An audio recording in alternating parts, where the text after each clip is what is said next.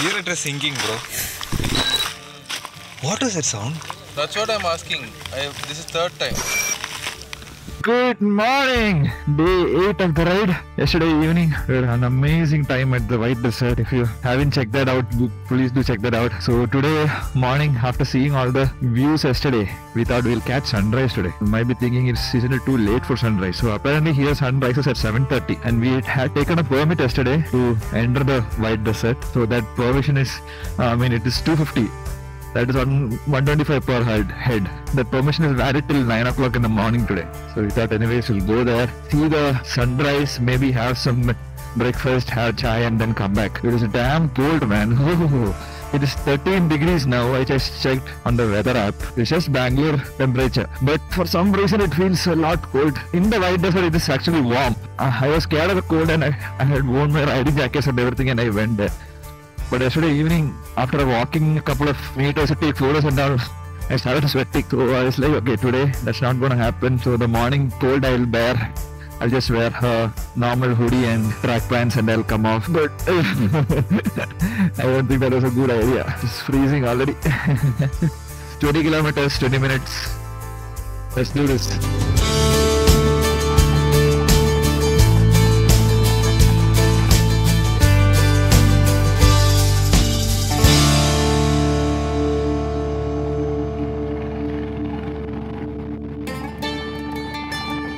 I don't think much tourists have come to see a sunrise. Because, oh man, my hands are freezing. It is numb. It is numb.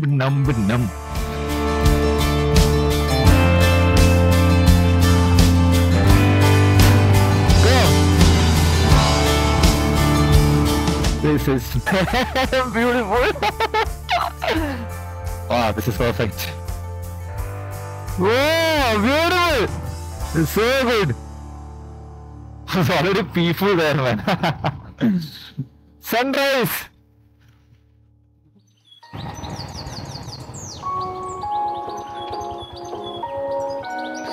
Sunrise! Come on, open. My fingers are not working.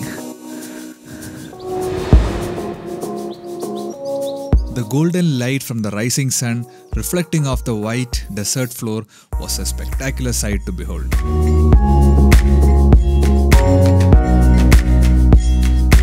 So cold that my bladder is getting filled every 5 minutes. We thought we'll just go to the white sands once the tourist leaves. Yo, bro! It's a bit not frozen than yesterday because of the night.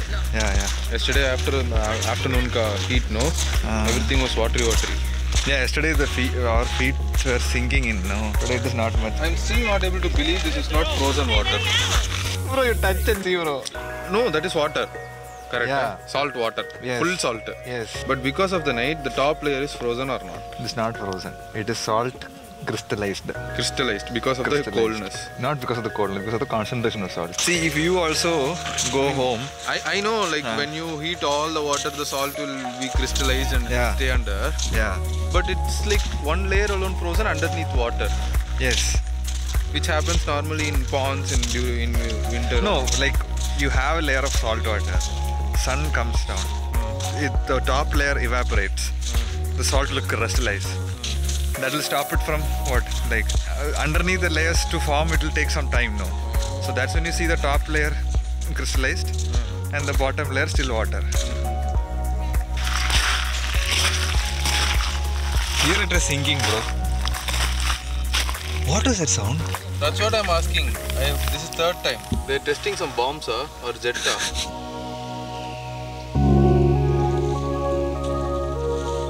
50 kilometers from here is the Pakistan border. Turn. Here only, bro. Oh, you're... Here only. We spent some time soaking in the morning sun and the amazing views of the White Desert. What happened? Oh, plastic, no? People have put so many things everywhere. Such a nice, beautiful place and they ruin it by throwing plastics, man. See. Be responsible. Oh, the sound is huge. So many plastic cap, pan spits. How much on the wheel carry on the? I don't know how they even get the mind to do it. You find a place beautiful, leave the place beautiful. Like, why do you have to trash it and leave? So apparently the noise you hear, I hope this camera has recorded the noise. They are disposing of the expired bombs at some place far from here. They're disposing both the bombs made by the army and the firecrackers. For army. Huh? Army. For army, yeah. Bombs made for army. Once they have expired, they will burst it and dispose it off safely. That's what the police card here said. Yeah. So we believe that should be. That should be true, yeah. And look at our bike, so sexy. Yeah, nobody around. Everybody has left. Okay, time to dispose this plastic. When you go visit a place, leave that place with nothing but only memories. Because this white background, whatever waste is there, it stands out. It looks very odd. Chalo, we leave. Whoa! That was so loud, man. Take care. Thank you. Got an idea of places to visit in and around. He's a local guide, so he's telling us where to go, where not to go. So this direction we can go to Lakpat side, it seems. Few forts and mandir and all that stuff is there. And there is a Pakistan border checkpost also. And this side is Dolavira, that road to heaven and all that. So he's like, yeah, Dolavira is on the way to Rajasthan, so you might as well go visit it on the way itself. No, you don't need to go there once and then come back. That's a good idea.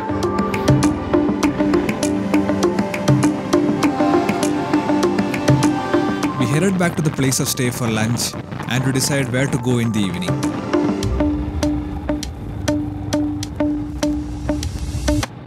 Okay, we've reached. We'll freshen up, recharge our batteries, and then head out to Lakpat or wherever it is that we are planning to head out.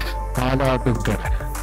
That's where we are headed right now. According to Google, it is the highest point in Kutch. It's like a small hill, and you'll get the nice view of the Kutch lake and all that.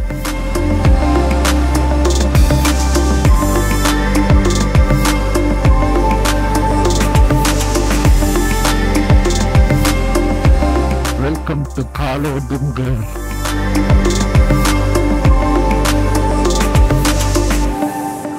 Oh, so many people, man. Viewpoint किधर है? Viewpoint इधर है या अभी गाड़ी इधर जमा करना है फिर उधर जाना। Okay.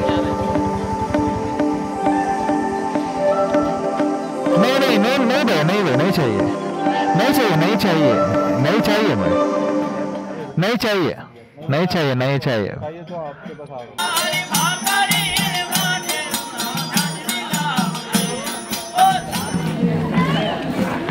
ये चना भेल मैगी मसाला भेल गरम करो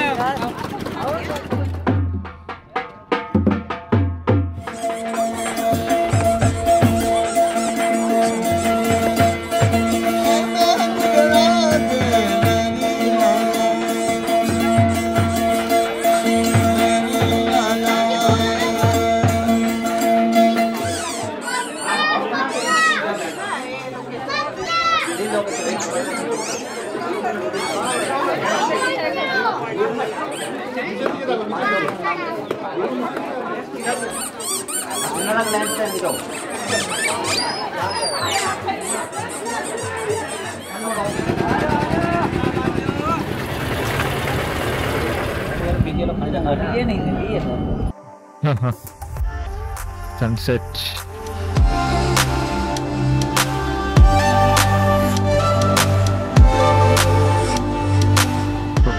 The Kalo Dungar, meaning Black Mountains, the highest point in Kutch district. You can see the entire Kutch lake and all that stuff. Actually, this is not worth it. Coming here was not worth it because we came at a long time. Since that 500 people on top of a small watchtower or a small viewpoint. So crowded, tourist season, right? So many people, and then street vendors trying to shout things down our throat, forcefully trying to sell things.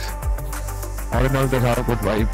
As you can see, the horizon is completely covered in mist, so we are not able to see what else is out there.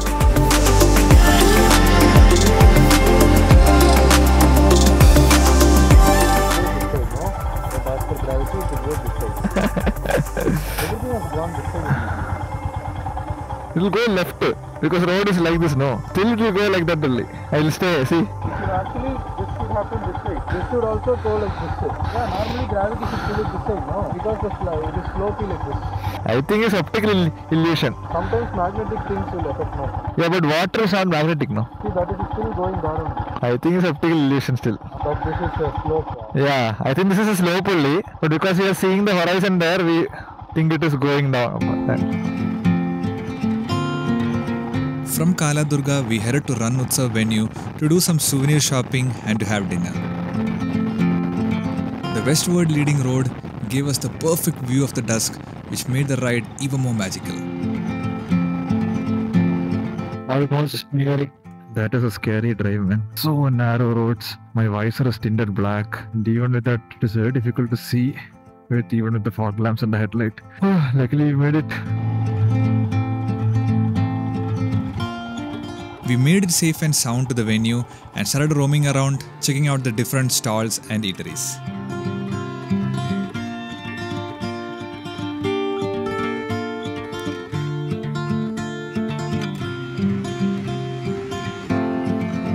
And then we came across this.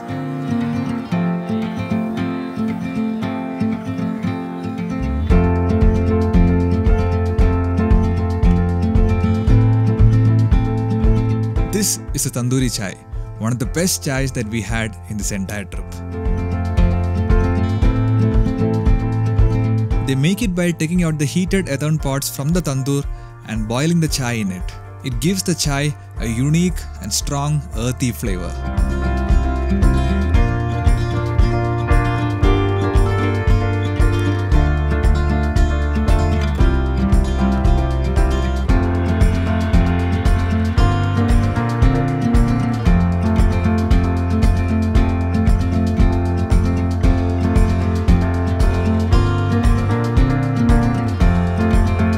That garam tandoor chai hit all the right spots on that cold winter evening in the Rann of Kutch. We sat there, spent some time and had 200 rupees worth of chai that day. We roamed around some more and bought some souvenirs for the people back at home.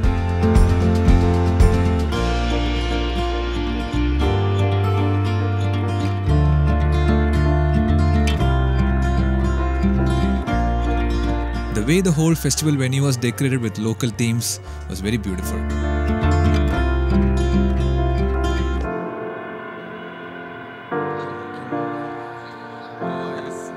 With a happy mind and a happy belly, we returned to the place of stay and called it a day. That's it for today's video. I hope you guys liked it. See you in the next one where we head to the road to heaven.